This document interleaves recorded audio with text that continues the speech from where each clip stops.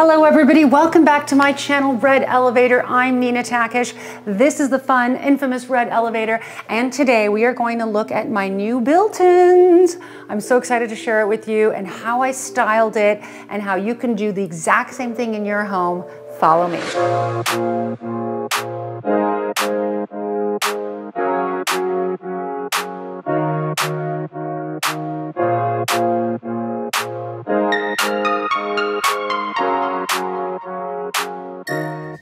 Welcome, welcome, bienvenue at my new bookcase.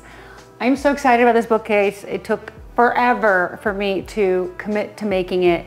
Like you guys, I also struggle with what to do, when to do it, how to do it, and I'm really excited about it because, as you guys know, once you have a built-in, it's there to stay and you can't take it with you. So you've got to be really sure that this is something you're going to live with and of course pass along to whoever may purchase your home after you leave. I wanted to do a very special YouTube episode on this. I'm going to keep it concise, I'm going to keep it short, but it's going to be packed with really important information that I know you guys are going to get a great takeaway from. Why did I want to share this with you? This is not just an ordinary built-in. There are a lot of details that went into this bookcase that will be very informative that you can also use when you build your own. First and foremost, this was built by a very skilled carpenter and the door fronts were made with flat MDF.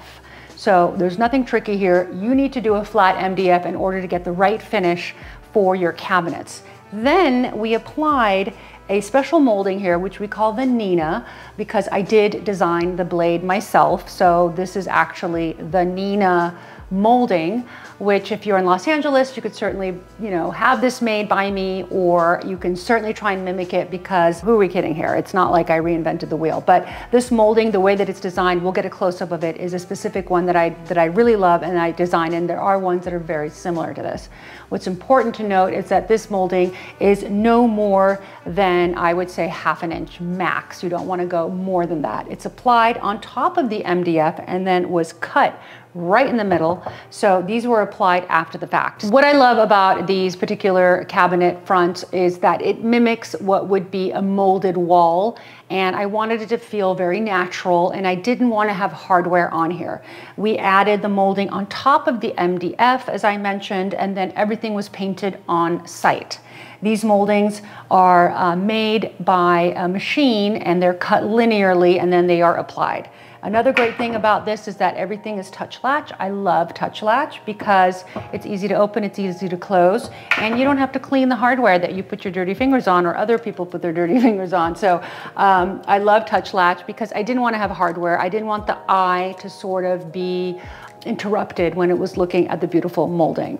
The paint that we used here is the same as the wall color because I wanted it to feel more like a Parisian apartment and have it sort of melt in and not stand out as a separate built-in. The finish that we used on this piece is a lacquer finish.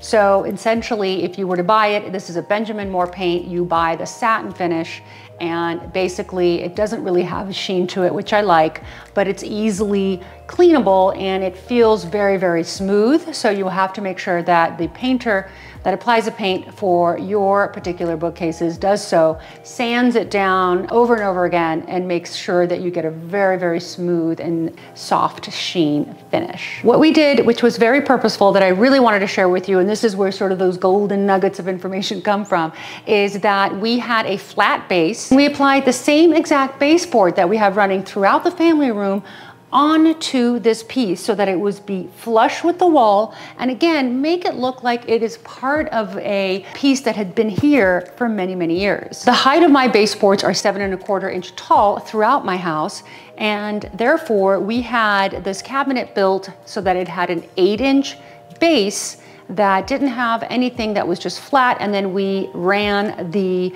baseboard on top of it. The way that I styled this bookcase was to take a lot of my favorite books. I collect books and I have a lot of them throughout the house, but I decided to choose groupings of books that I love and to expose them from where I had them, which was in my office, and bring them out into this bookcase. So I chose books that I love, and what I did was that I removed all of the dust covers. Then I selected the books by color. I know a lot of you are going to get angry and say, books are for reading, they're not for decorating.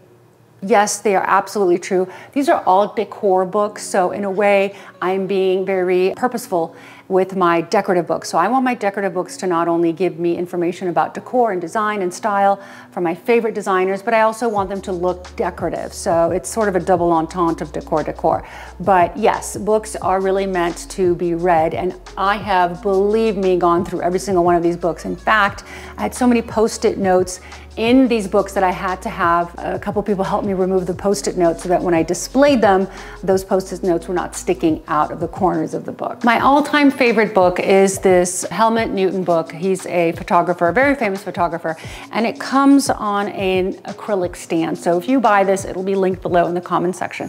It comes with its stand. It's, I believe, a special edition Helmut Newton, and I think having a book on a stand, whether it's this one or another one, looks great on a bookshelf, so that people can actually leaf through a book that you have on a bookshelf and really enjoy it. All of the items that are on this bookcase will be linked in the comment section below in case you guys want to buy them, with the exception of the vintage pieces that I actually purchased, believe it or not, I want to say a month ago when I was in Palm Springs. I went antique shopping, and Palm Springs, California has a lot of these great old antique marts, and I literally picked up all of these pieces with the exception of 2 or 3 that are actually new, which will be linked below, that I purchased online. One was from Crate & Barrel, one I got from H&M, but all of the other ones are vintage, and they are actually really beautiful. They have a lot of gorgeous detail, and they're glazed, they're pottery, they're handmade, they're artisanal. Just go to your local flea market or even look on eBay and find glazed pieces of different shapes and different sizes, and you can display them on your shelf. I placed the decorative objects in a way that made sense and had some form of symmetry and balance. So for instance, if I had a book that had a sculpture on it, next to it I would put a bowl. So you want to keep sculptures not too close to one another. You want to make it varied, and you want to put about 4 to 5 books on each section and maybe a decorative object on top of it. If I have a vase on one, then I'll put a plate on another. I decided to put a very large, old, antique piece here in the corner because it needed the height, and next to it, I did a very modern acrylic bookend, which is something that I actually had that I bought from an estate sale a long time ago. And then I stood up 3 of the books that mimicked the vase in terms of color. So for the purposes of tutorial and for the purposes of understanding the dimensions of this bookcase, my shelves that I built are 3.5 inches thick. I think that is the perfect thickness. It's not too thick, it's not too thin. I would have liked to have put LED light strips in here, but for some reason, I completely forgot. I don't know, this happens to me regularly where I remember things for everyone except for myself. So unfortunately, I forgot the LED strips. So if you can, definitely add them. The depth of the shelf itself, the tertiary shelves, the secondary shelves are 9.5 inches. The depth of the main piece, which of course was dictated by the way this room was designed, is 23 inches deep. Another great item that I think you should definitely have and invest in are these little stands. We're going to put these in the comments section. And what you can do is basically you can put any standing plate. This again was it's actually a signed piece from a local artist in Palm Springs. And I just love finding these beautiful things and enjoying them and loving them. I mean, they look so beautiful in the house. And then I just stand it in a way on top of the book so that I have height, I have color, I have texture, I have the books that I love, and this is exactly how you need to style your own bookshelves. Thank you so much for joining me on this episode of Red Elevator. I hope you found this information informative. I would love to hear what you guys think about these types of decorative items. Do you love collecting vintage, or do you want to just buy new? Let me know. I'd love to hear what you guys think.